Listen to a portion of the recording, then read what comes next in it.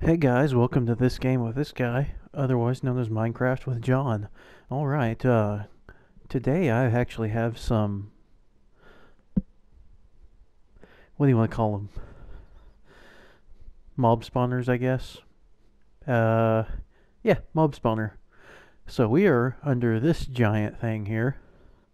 This over here is the ruins of my first attempt of making it on my own.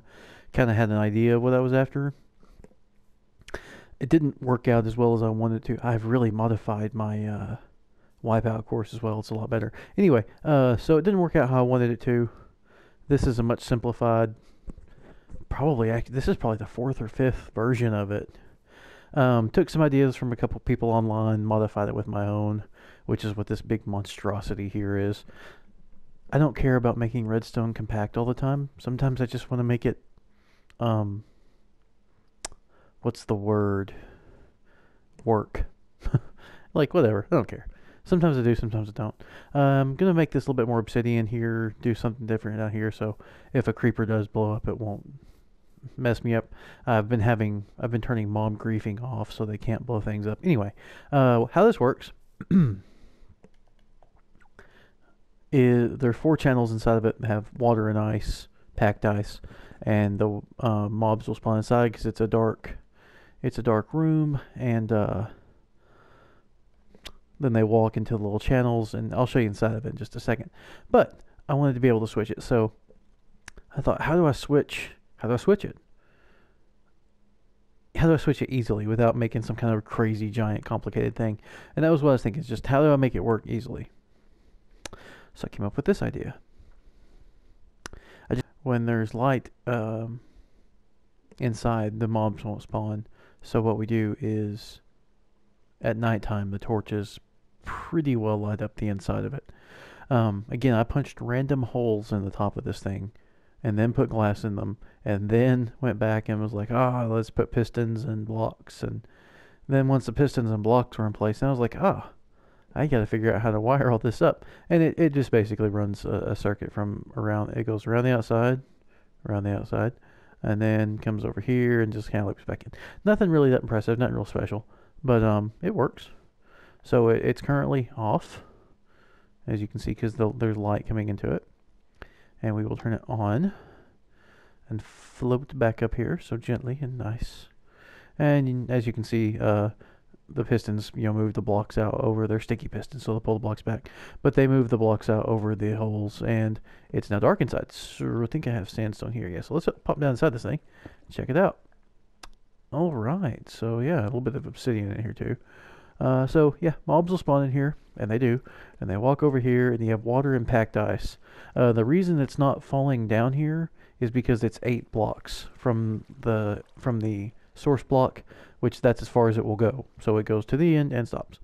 So a mob will walk over here, then they'll jump and they'll try to do stuff, but they just slide over here and they fall 21 blocks. That's 21 from, I think, here up. I think that's what it is. Anyway, so it almost kills them. It doesn't quite kill them, just almost. Because the thing is, if it kills them, and then you might not be right there to get, there it is. You might not be right there to get everything, or I don't know. Anyway, basically, you can just walk up to here and go whack, whack, whack, whack, whack, whack, whack, and hit their legs. And it doesn't take maybe a hit or two to kill them. If you have a sword, it's like one hit on everything. Now, as you can see, it's on and nothing's happening. That's because I built another spawner in this in the ground down here. I can't wait to show you guys this. So yeah, nothing's happening here. This is probably no longer going to be the one I use, but proof of concept, it's there. Yeah. Originally, oh man, I think I have a picture of it somewhere. I might try to add in the screenshot if I took a screenshot of it, but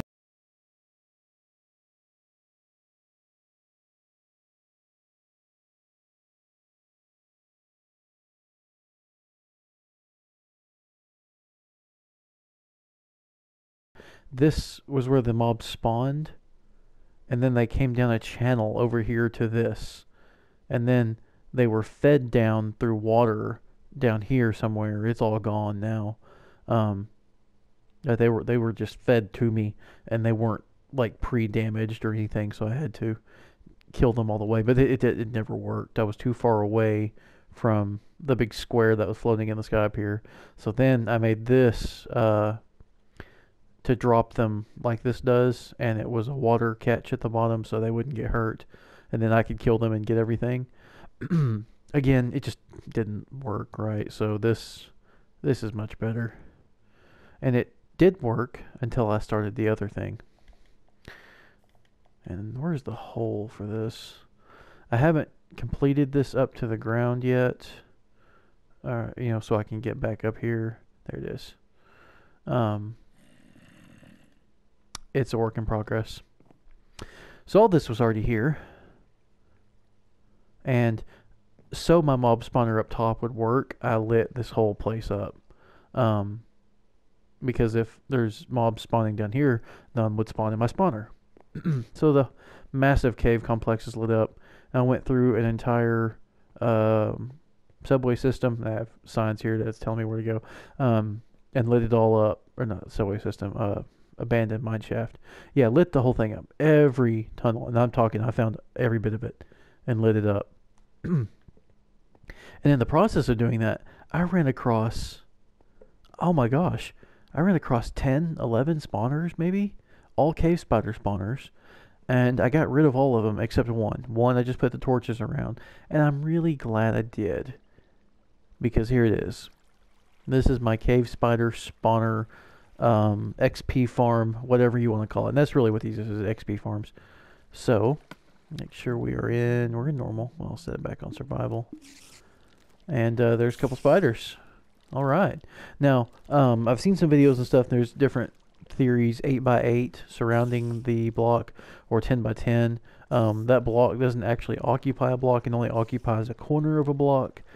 Blah, blah, blah, whatever. Basically, this whole wall on the right here, if I moved it back one block, it would probably be a little bit better for me, and I would have a little bit higher spawn rate. Not really worried about it. So I've got water moving a long way here, and that looks kind of interesting. Oh, there's 3 spiders. But what's going on here is they're just right behind this spawner is a source block, and they move 8. And then I cut back. Oh wow, there's 4 spiders. Wow, I cut back another 8 and went under that wall in the back there. So basically, when the water stops, there's another source block and it keeps going. So wherever they spawn, they just keep going, and it's all packed ice under there. So they really don't stand a chance. They just slide like crazy. Okay, so let's go downstairs. There are some abandoned mine shafts around here still, but they're not really, there's nothing really much going on in them. See, this was already here, and I kind of just made it part of that room. So here's my staircase. I built a couple things down here. I like this. This is pretty cool. So that room is 8. It's actually 9. Well, it would be 8. It's longer than that. But where they drop off, where the spiders like come towards where I was standing a minute ago, and then they drop down here, and there's another. This is 8 wide here, and then there's another source block that. Or how did I do that? No, I cut it down one, because this was the 8th block right here, and I cut it down so the water would fall and run down here. So what it basically just feeds spiders to me when there's a piston right above me, and you'll have to use it because you can see there's a spider stuck up there. He's trying to climb back up the wall. So we will come down here and we'll get rid of these guys. A little piece of iron gate here, so I have a little opening. And as you can see, I'm just getting XP like crazy.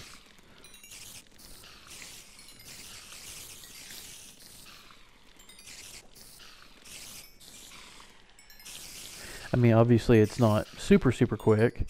It's not like it's just racking it up stupid fast, but it's a lot faster than mining or smelting. Okay, so now let's see if that one spider's still up here. He is. So you hit this switch here, and it pushed him down. See, there he is. He was up here, and because he's sitting on top of this glass block. I have to have it like that so the full thing from upstairs can fall down, but that just pushes them off the top of that glass block. And I mean, there'd be 20 spiders all stuck there. So now we have some spider eye and string. I'm probably not going to get those string over there, but that's fine. I've got plenty. And as you see, I get the XP, but not the spider string and eyes and stuff. So we hit this switch, and see, I pushed up. And this block right here has a piston under it, which makes it go up and down. Simple redstone stuff. This one just goes down here and under, and then kind of wraps around. And then this one actually goes up, and then it's just seriously, it's just up on the other side of this block right there, and then just comes right over. So it's real simple redstone, but added some functionality that I needed to get everything. I mean, you can see I've been doing a little bit. I've got quite a bit of string and spider eyes.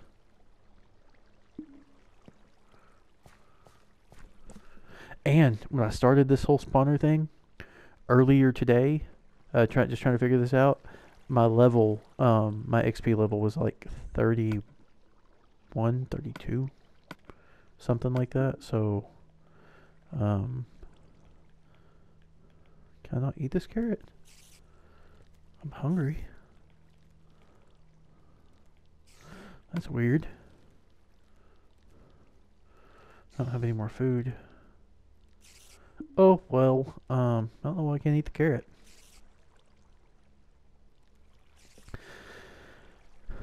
So that's pretty cool. And then, yeah.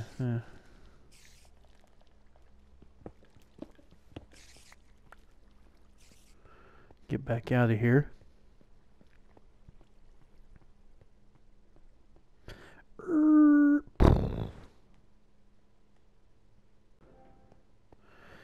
Down this way. Down this way. And then, oh, I'm still in survival.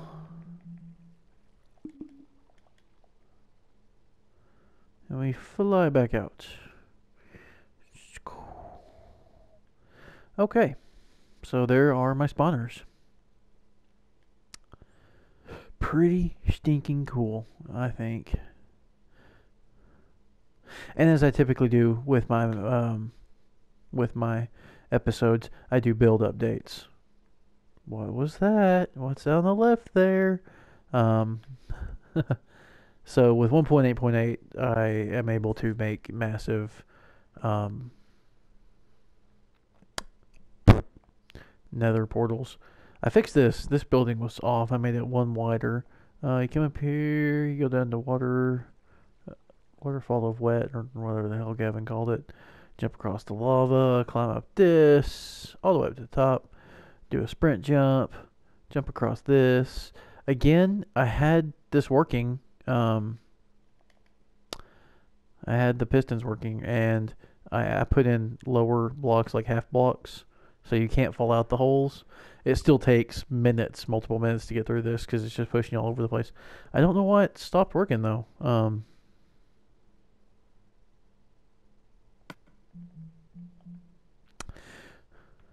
There's an Enderman. Just went by the bottom of my screen. There he is.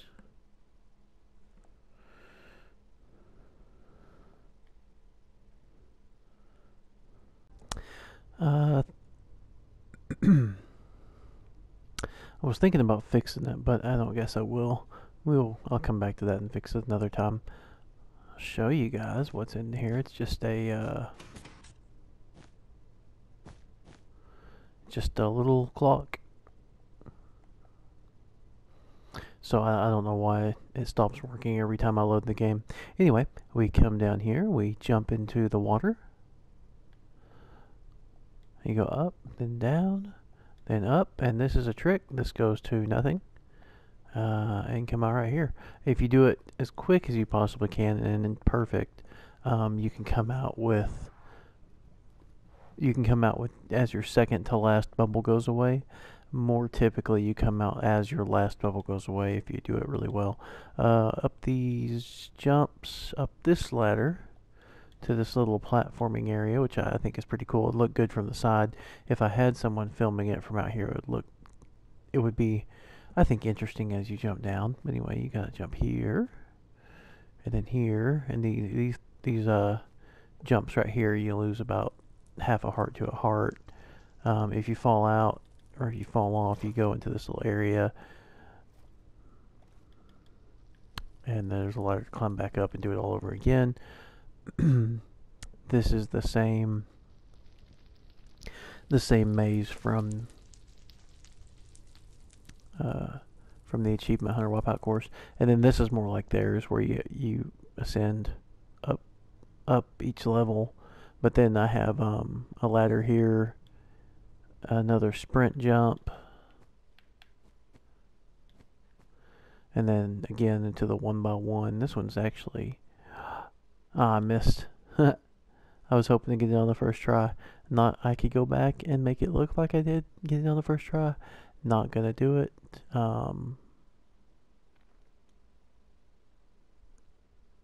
Because who cares? Okay, moving along. Hinted at it and showed it a second ago. I'm loving how the more stuff I build, the more I can see from each thing. I love that. I just need to keep building stuff. This whole area right here needs to get built up. I gotta put some stuff in the snow. So this will be inside the Mega Tower. When I do build the Mega Tower, I think the dimensions are right. That's part of the reason I haven't finished it, is I think the dimensions are right, but I'm not sure. So I built this thinking, okay, that was the first large nether portal I built. And my thought was, if I build a big one out here, then the one that shows up in the nether will be big as well. It's not. The one that shows up in the nether is normal sized.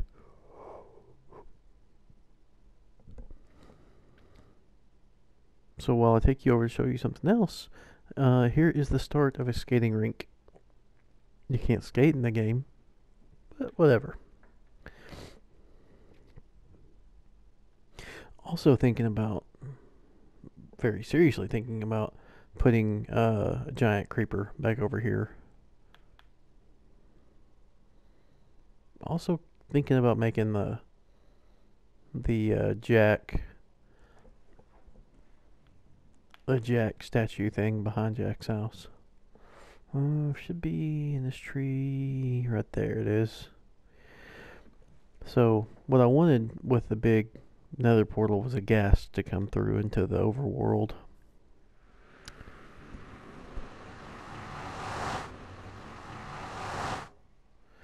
And there's a ghast down there. So I built a big one. This is 23 by 23. I built it in the nether, and this can bring a ghast through into the overworld. Thinking about building a few more, like just kind of all right in here, to catch them. I think you have to come in here and then get one to go through, I guess. So I don't think,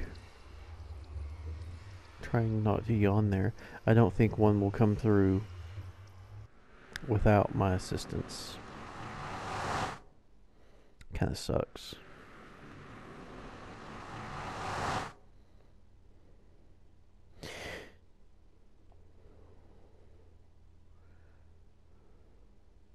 I think that's all I've got on build updates. The main thing about this video here was the spawners, as I'm kind of stalling and flying back over towards my city. I know I haven't made any updates to the city.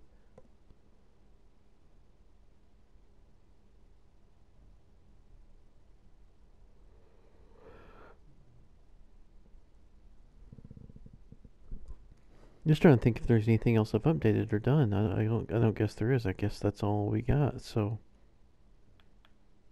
what a lackluster end to the video.